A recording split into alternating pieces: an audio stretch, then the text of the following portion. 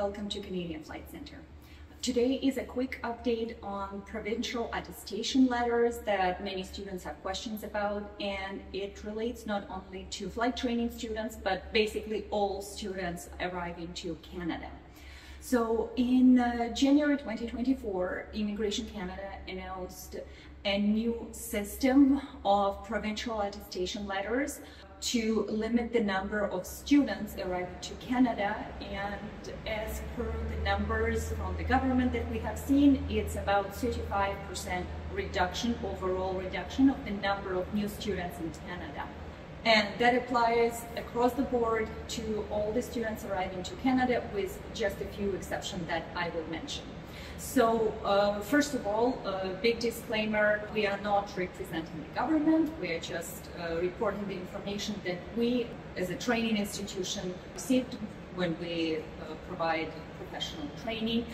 And we are also not immigration consultants, so this is just, again, a summary of the information we received as a flight school, and it is not an immigration advice. If you are not sure about the procedure, we do encourage you to consult a trained, certified professional in that area.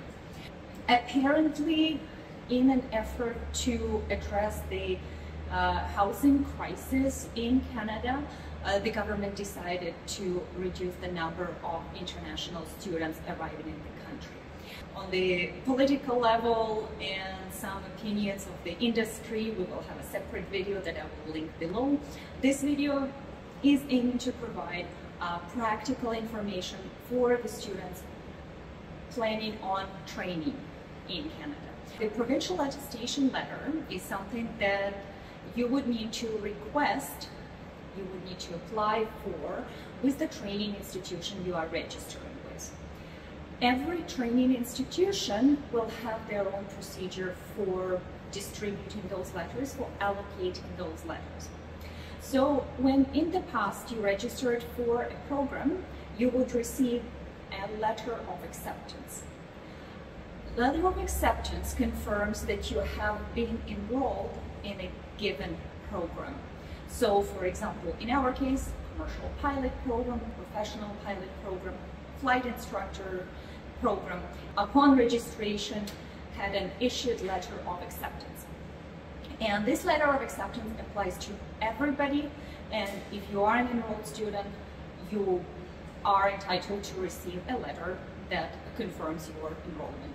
Those letters are used for multiple purposes. It can be just for your records, it can be for your visa application, it can be for Canadian students as a confirmation to access their training funds like RESP, or potential student loans with a bank or otherwise. So this is basically just a confirmation of the enrollment into the program.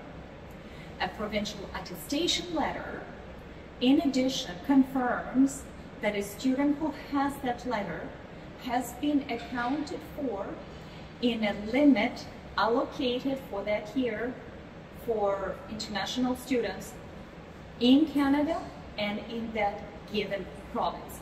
The number of students allowed countrywide then is divided, allocated to each province, and then each province allocated to all post-secondary training institutions a specific number based on various factors of how many attestation letters each training institution will be able to issue throughout the next year.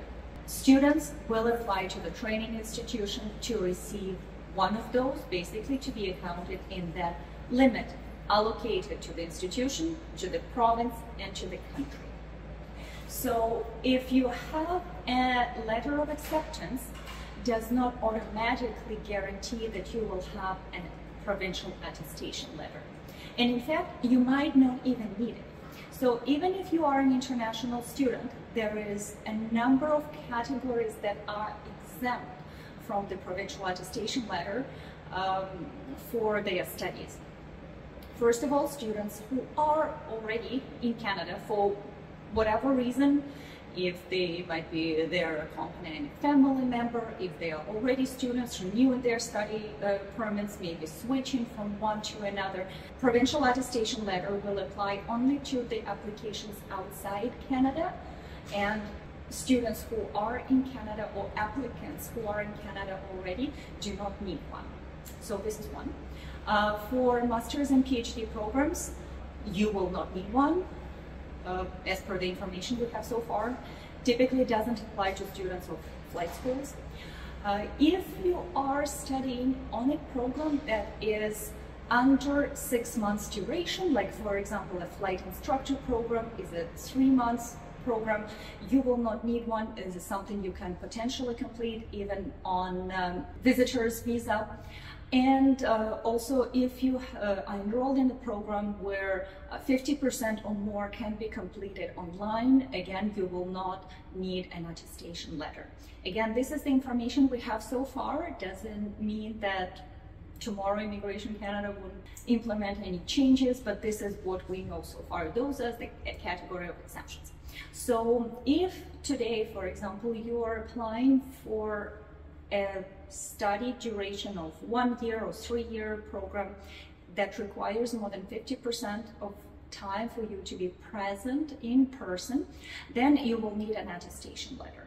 To obtain one, this is something that will be each training institution specific, and each training institution will have their own selection process to allocate that allowed limit for the year for those students. I hope it clarifies the process for the students who are applying and need an attestation letter. They will need to have it at the moment when they bring their application to the Canadian Embassy. And keep in mind that having that attestation letter is yet not a guarantee that your study permit application will be approved. Find out all the criteria applicable. It could be language, could be financial, could be all sorts of things that the Canadian government will require you to demonstrate to be able to enter Canada as a student. So provincial attestation letter is only one of several puzzle pieces you will need. It is not a guarantee of the approval. So do your homework and make sure your application as complete as possible and having all the boxes checked off. If you need a further advice, we encourage you to seek help of an immigration consultant that would be able to guide you further and review your specific application. Good luck, and hope to see you in Canada soon.